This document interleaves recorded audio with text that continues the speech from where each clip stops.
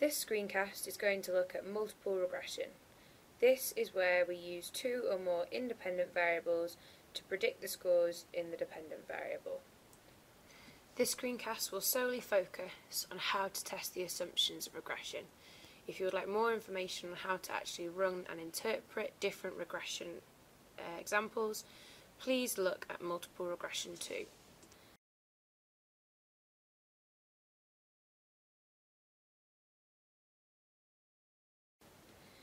There are several assumptions that we need to test before running a multiple regression analysis. This screencast will not cover all of them, so if you want more information, you'll need to consult a statistics textbook. The data we are going to use is part of an experiment which aimed to predict tennis serve ball speed in female tennis players.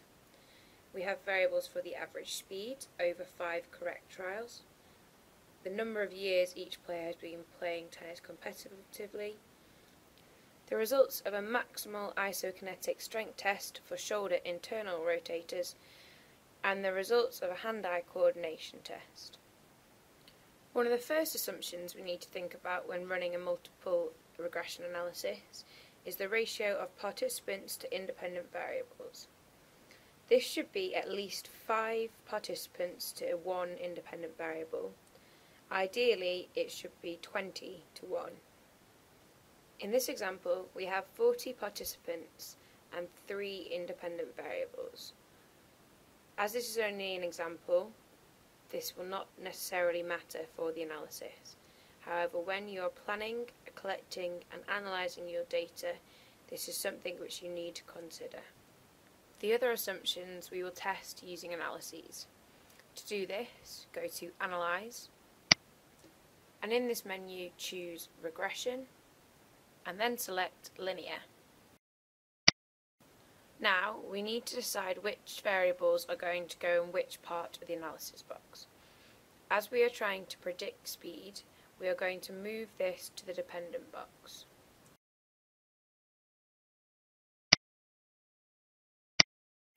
Next, we are going to select our independent variables and move these to the independent box.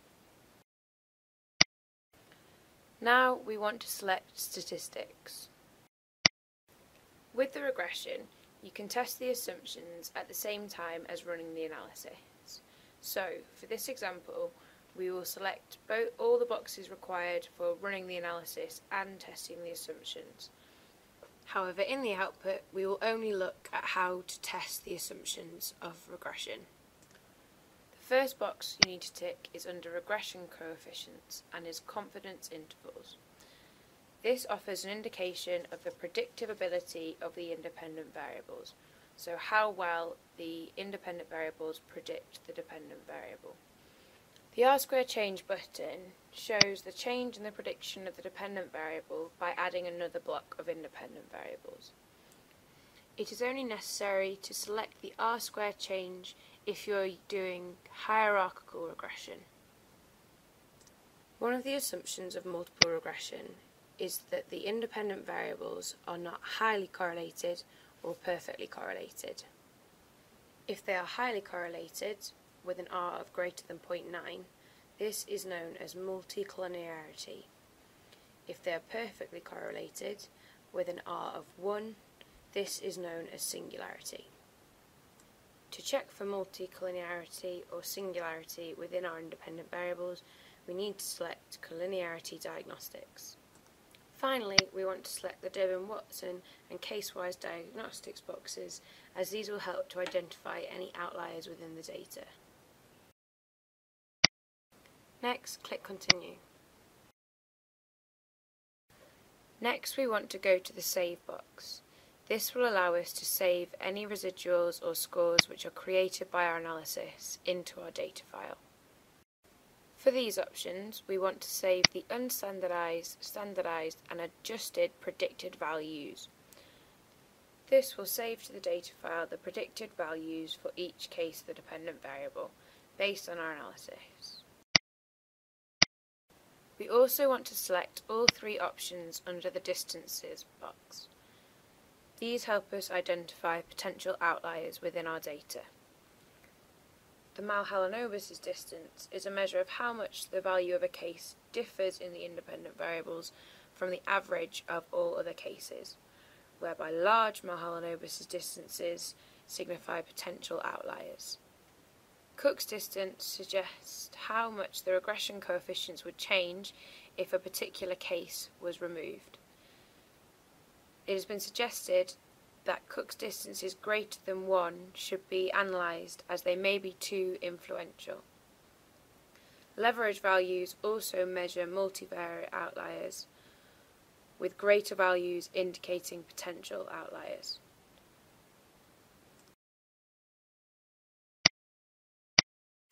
We also want to save several residuals, as these can be plotted against the predicted values to give a pictorial representation of our data. A residual is the difference in between the observed value of the variable that we've measured and the value suggested by the regression model.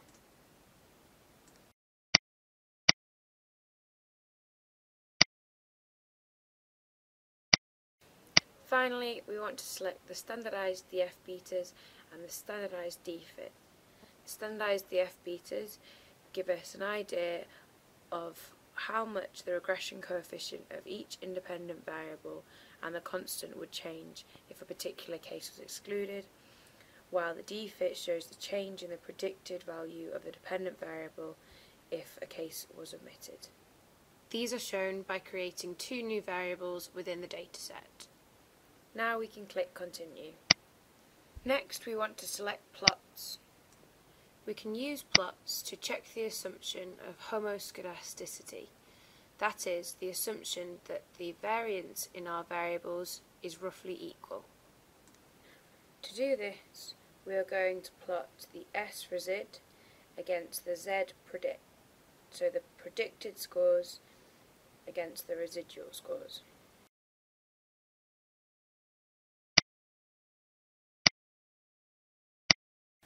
We are also going to check the box to produce all partial plots, a histogram, and normal probability plot. Click Continue, and then OK to run the analysis. In the output, the first box we want to look at is the model summary box, as this will give us the results of the Durbin-Watson test. As we can see, the value for the Durbin-Watson test in this example is 1.279. As this is above the cutoff point of 1, we can assume that in this example the residuals are independent.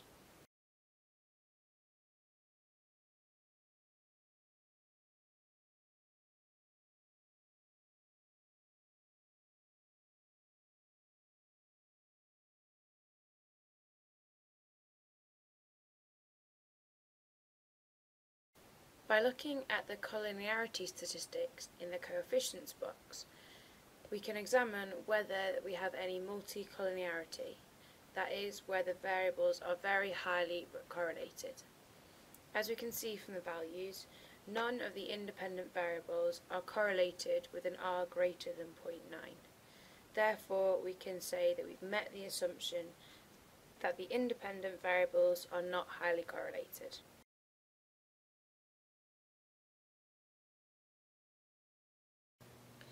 If we look at the Collinearity Diagnostics, this can help us establish whether our variables are highly correlated or perfectly correlated. If they are, this is violating one of the assumptions and we will have to take corrective measures. Put simply, we want the values for the variance proportions for each variable to be high for one of the dimensions. So for example, years of tennis experience, the variance proportion is 0.89 on dimension 2, but is very low, 0.02 and 0.08 on dimensions 3 and 4. So we want these to be highly loaded on one and not the others, and we want to make sure that each independent variable, so years of tennis experience, upper body strength and hand-eye coordination, have high values for different dimensions. So in this case, we can be satisfied that we don't have any multicollinearity or singularity. The residual statistics box shows us the Mahalanobis distance, the Cook's distance, and the leverage value, all of which can be used to identify outliers in the data. For the Mahalanobis distance, we want to look at the maximum value, which in this case is 10.83. High scores on the Mahalanobis distance tend to indicate that this is an outlier. However, this is based on the number of independent variables we have, as this affects the degrees of freedom.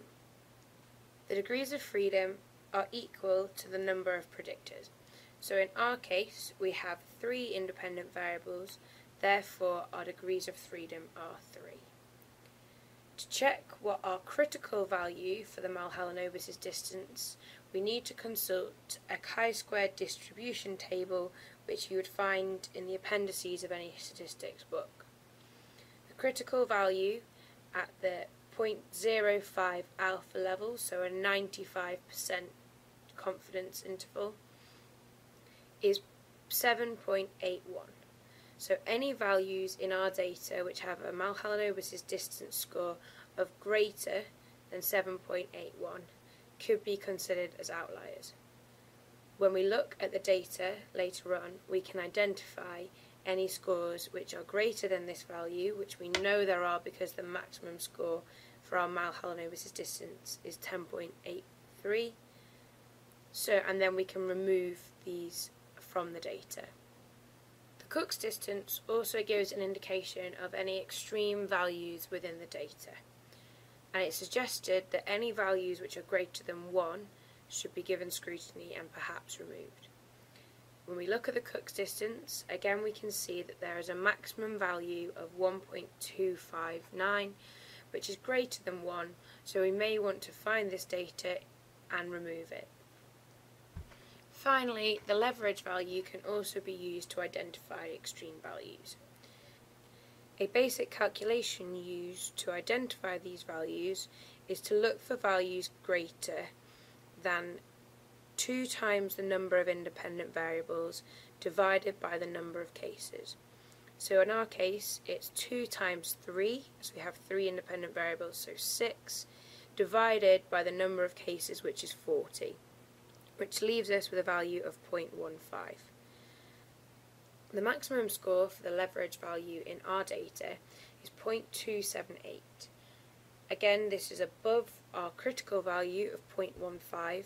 However, it should be noted that in small samples such as ours, the calculation we use can identify too many cases. So this is something that we need to take into consideration when using the leverage value.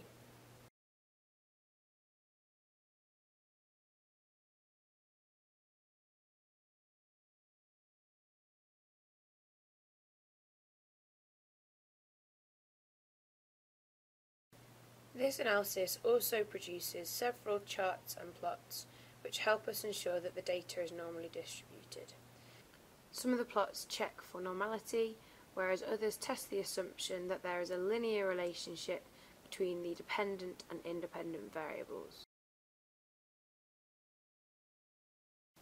As we can see from the normal PP plot, all the residuals cluster around the line, suggesting that the assumption of normality has been met. For more information on how to interpret these charts, please see the screencast on preparing questionnaire data.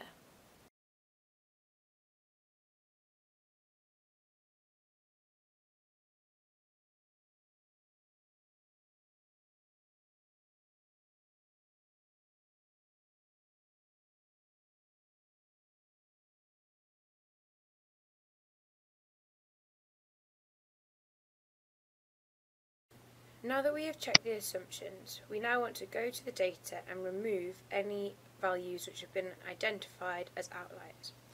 To do this, we're going to go to Data and choose Select Case. Here we want to select if condition is satisfied, and then click on If, as this allows us to create the condition that we want to select data by. In our example, we want to select the data which doesn't have high values on the Mahalanobis distance and the Cook's distance. First, I'm going to select Mahalanobis distance, so MAH_1, and move this into the expression box. Next, I need to specify what value we are going to classify as an extreme value in our data. So, from the previous example, we know that any value which is above 7.81, our critical Mahalanobis distance value, is going to be classed as an outlier. So I want to select that Mahalanobis distances are going to be less than 7.81. So I type this into the box.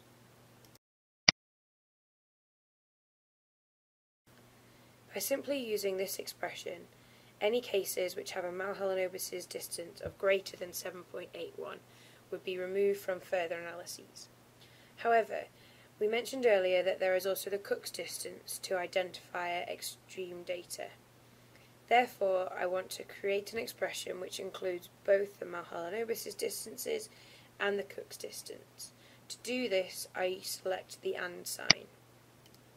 Next, I select the Cook's distance, so COO_1, and move this into the expression box.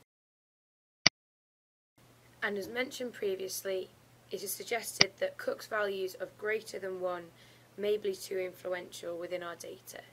Therefore, I want to include in the expression that we want the values to be less than 1.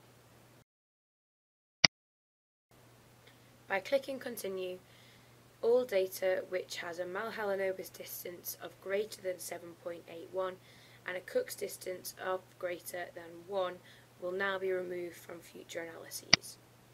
Next, click OK to apply this rule to the data.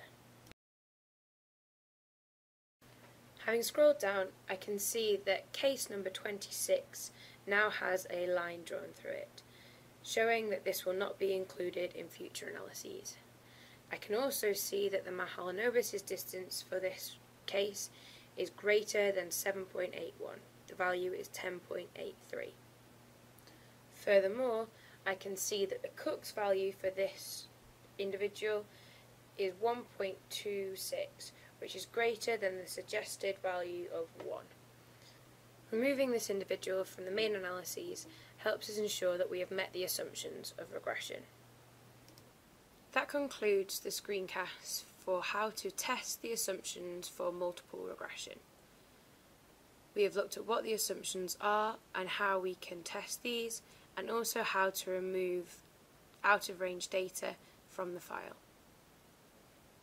For more information on regression, such as how to run regression analyses, please consult Multiple Regression 2.